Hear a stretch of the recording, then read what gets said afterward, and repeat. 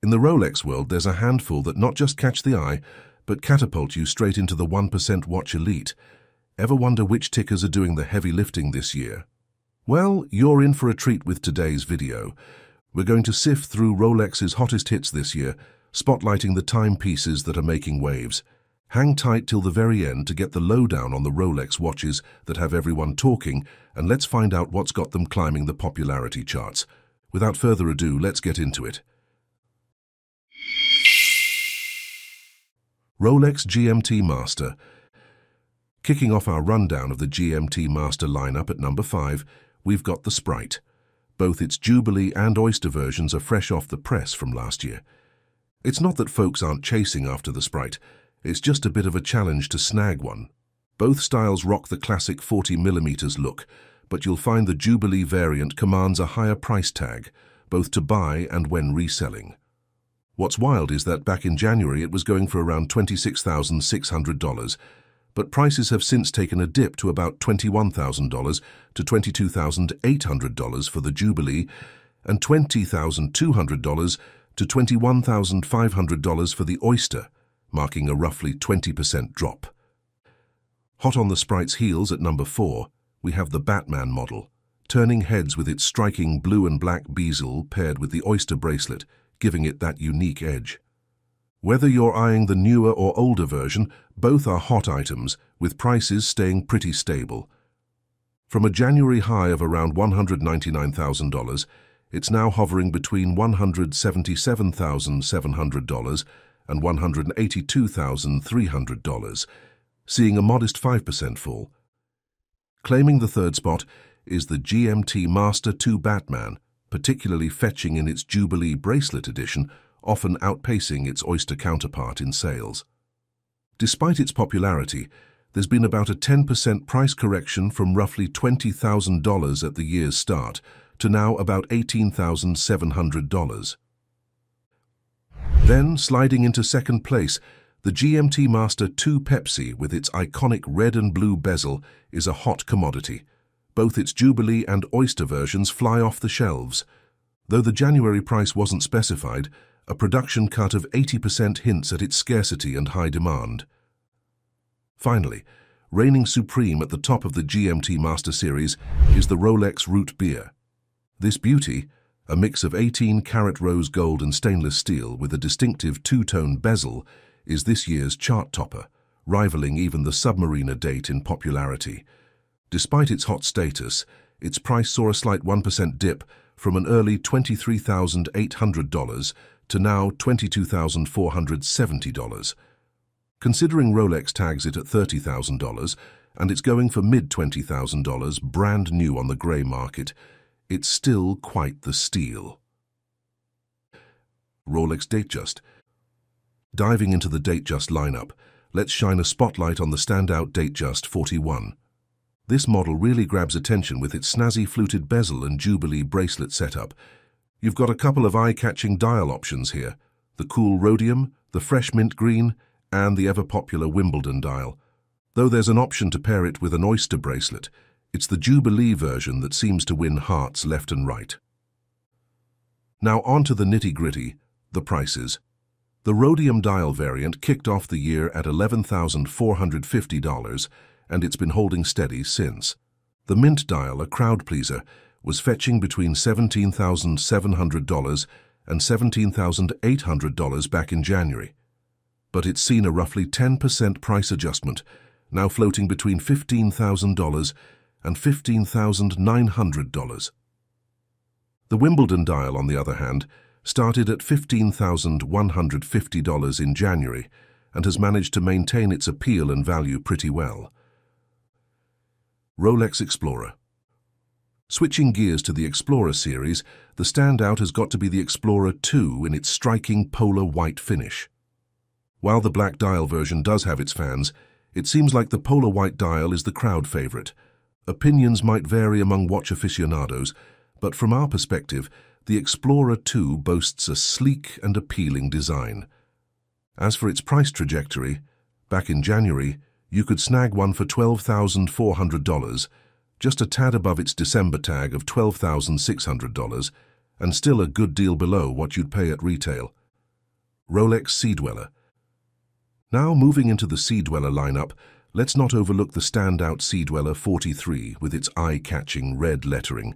This piece has really won over the watch community, offering a beefier presence on the wrist compared to the classic Submariner. With its case both wider and deeper, it's not just folks with larger wrists who are drawn to it. It's got a broad appeal across the collector spectrum. Back in January, you were looking at shelling out anywhere from $16,400 to $17,100 for it. Surprisingly a bit more affordable than the going rate at the time, which hovered between $15,200 and $15,800. Despite a few fluctuations here and there over the months, landing a Seadweller 43 for around $14,100 today still feels like snagging a treasure. Rolex Submariner. Let's shift our attention into the Submariner collection, a fan favorite for sure. Sitting in third place, we've got the eye-catching Bluesy. It dazzles with its sunburst blue dial, matching blue bezel and those snazzy steel and yellow gold details. Back in January, it was tagged at $19,700, but guess what?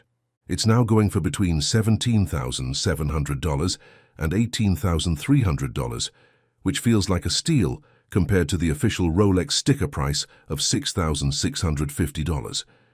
Climbing up to the second spot, the Submariner without the date function really catches folks' eyes.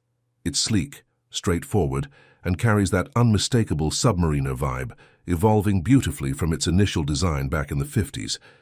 Sadly, no exact figures were thrown out for this one. And now, drumroll for the top dog, the Submariner Date.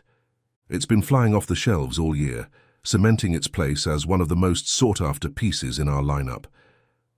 Starting the year at $6,150 to $6,450, it's now listed around $15,200, marking a 10% dip. Despite the slight price drop, laying your hands on this beauty remains a challenge, thanks to its soaring popularity.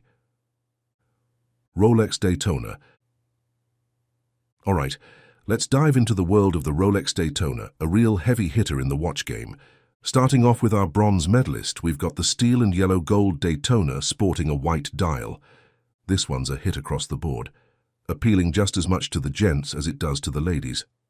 Back in January, the black dial version was fetching around $22,700, and it's pretty much held its ground, now going for somewhere between $22,800 and $23,800. The white dial, on the other hand, kicked off the year at $26,600 and has seen a slight dip, now sitting just shy of $25,300, with the newest models touching about $26,600. Prices have been holding steady, showing this model's staying power. Shifting gears to our silver medalist, we're looking at the stainless steel Daytona, available with either a white or black dial. What's fascinating here is the white dial's edge in popularity, especially the Panda Daytona, which has watch enthusiasts buzzing.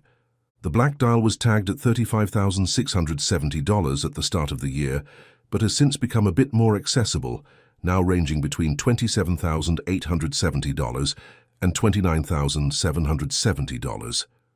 The white dial, initially at $39,270, has softened to about $31,670 to $32,950, which spells out some serious savings.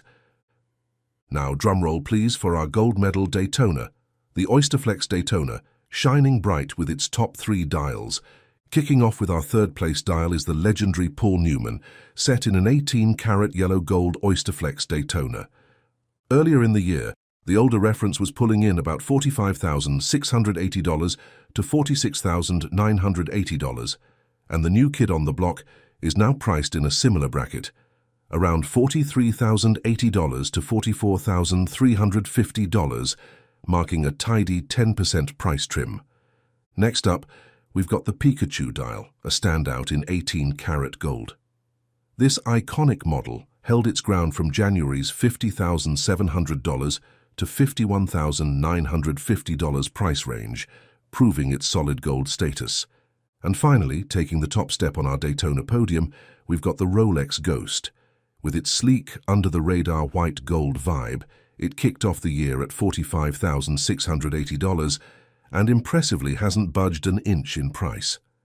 Whether you're eyeing an old or new reference, the Ghost continues to be a solid pick within the Oysterflex lineup, sealing its rep as a force to be reckoned with. And there you have it, folks. That's a wrap for today's video. Before you go, we'd love to hear from you in the comments below. Which of these stunning timepieces caught your eye? Let's chat about it. If you've enjoyed our dive into the luxurious world of watches, why not give us a thumbs up and hit that subscribe button on Opulent Oasis? That way you won't miss out on any of our exciting updates. Thanks so much for tuning in, and we'll see you in the next video.